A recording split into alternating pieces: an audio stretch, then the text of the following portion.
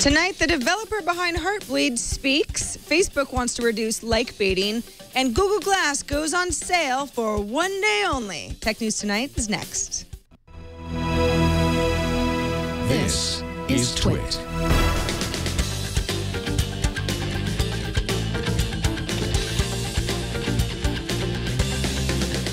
This is Tech News Tonight, episode 63 for Thursday, April 10th, 2014.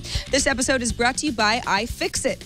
Makes electronics repair easy with free repair guides, plus all the parts and tools you'll need. For $10 off your purchase of $50 or more, go to ifixit.com/twit and enter the code TN2 at checkout.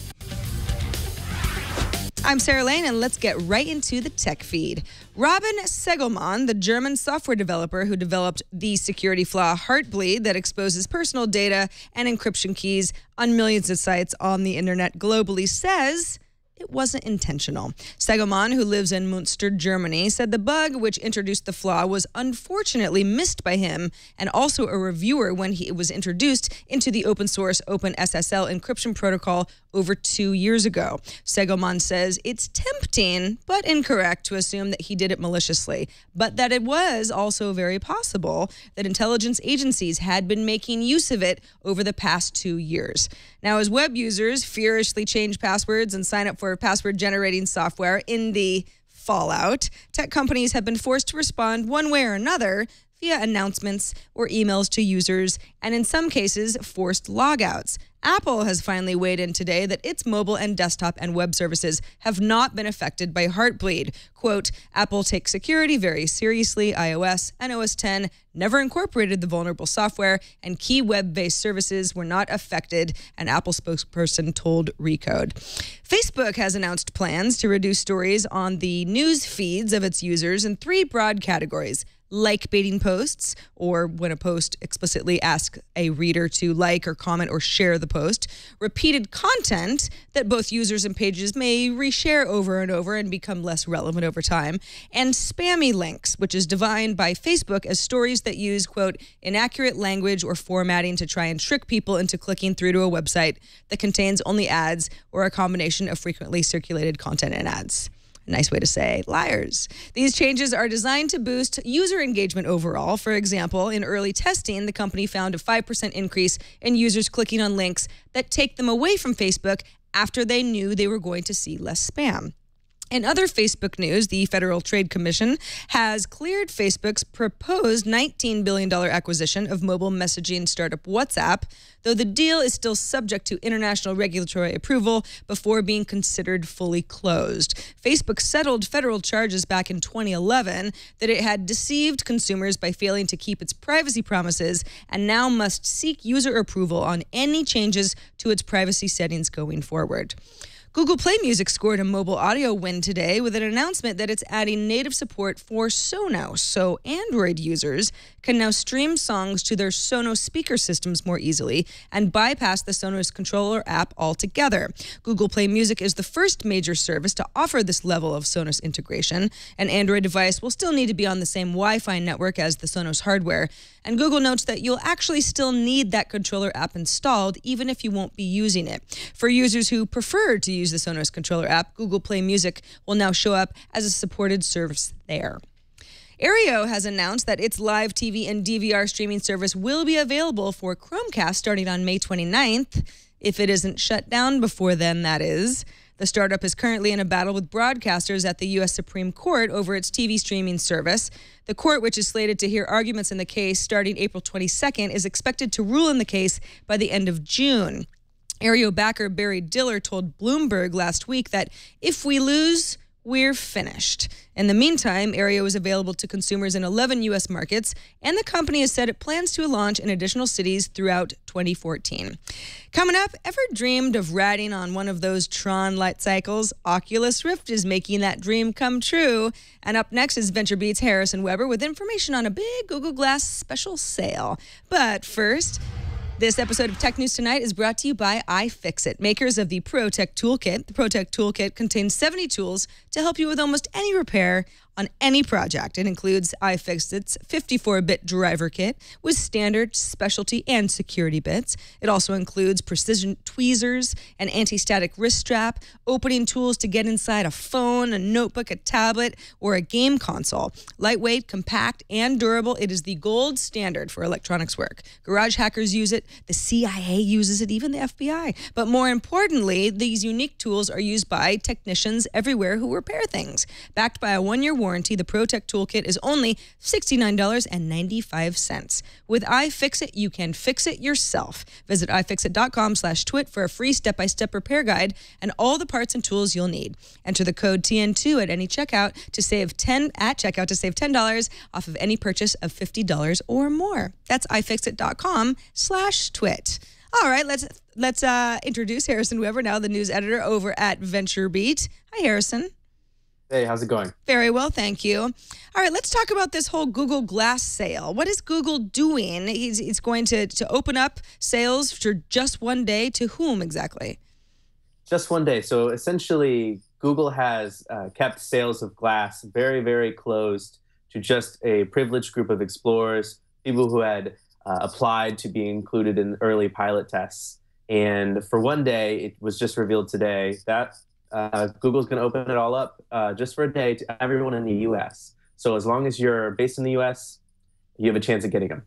Now, this is not some sort of a discount, right? It's still going to be the same price that Glass Explorers have already paid. Still $1,500. Definitely a steep price for a lot of people.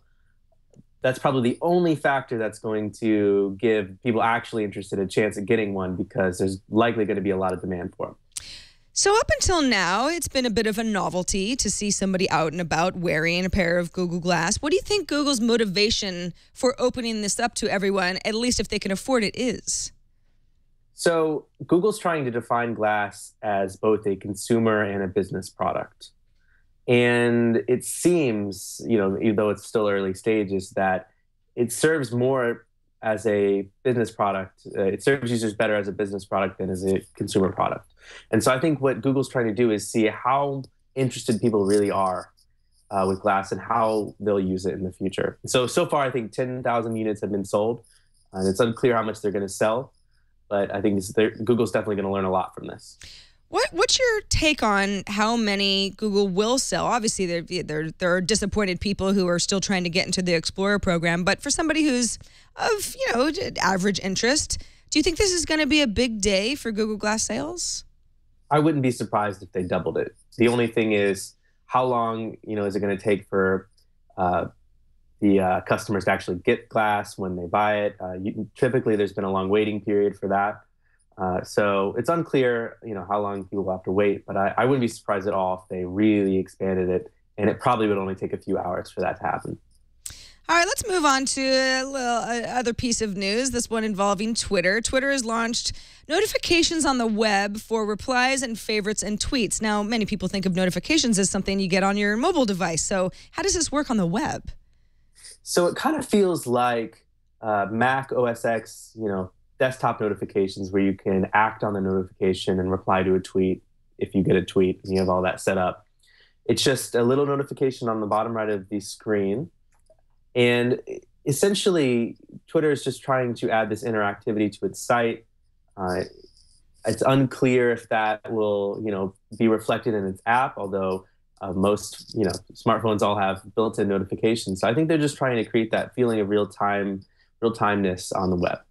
I can't help but think this just looks that much more like how a Facebook chat might live on top of my Facebook page, although we now know that Facebook wants to do away with that unless you're using Facebook Messenger anyway, unless you're using the web version. Is this just the next step in Twitter and Facebook starting to look a lot more like each other? It certainly is. It certainly is. Just a day ago, Twitter announced the complete redesign of its profiles. That's going to roll out over the next few weeks, just like this messaging feature. And honestly, I mean, it's hard not to say that it looks just like Facebook. The cover photos, the way that profile photos overlay. It's clear that Twitter's goals over time are aligning more with Facebook, especially in the advertising space. So what's your take on the idea of what essentially looks like a pop-up over the top of a Twitter profile page or stream? If you're using it, do you find that annoying, or do you think it's going to be effective for engagement? Because obviously that's what Twitter is looking for. I genuinely think it'll be effective for engagement. I mean, I think it's the power users who will probably be annoyed, and they're able to actually turn notifications off. I'd be far more concerned about the profile changes, which are really going to change the way people look at Twitter going forward. Well, Harrison Weber, news editor over at VentureBeat, thanks so much for joining us and talking through a couple of these news stories. Awesome. Thank you for having me. Tell folks before you go where they can find more of your work online. Yes. So you can find me on Twitter. It's at Harrison Weber, and you can find me on VentureBeat.com. Excellent. Come back soon. Awesome. Thank you. All right, moving on. Finally, anybody here a Tron fan? I think probably most of you are. Even Burke back there, he's running the teleprompter, raised his hand. And I think you're going to like this Oculus Rift-powered Light Cycle Sim. It's an arcade prototype that combines the Oculus Rift with a light cycle simulator. It's called the Rift Cycles Project, and the game was developed using Unity by the Portuguese startup Overflow Interactive. It's a game based on the light cycle battle from the Tron universe, the real one. Well, as real as it is anyway, and fully compatible with the Oculus Rift. Still in its early stages, but pretty cool. Lots of photos of how the whole thing came together over at thearcademan.net. And that's it for this edition of Tech News Tonight. Subscribe to the show at twit.tv/TN2. Write us with questions, comments, and feedback at TN2@twit.tv. And don't miss our morning news program, Tech News Today, tomorrow and every weekday at 10 a.m. Pacific, 1 p.m. Eastern. I'm Sarah Lane. See you tomorrow. Bandwidth for Tech News Tonight is brought to you by CashFly.com.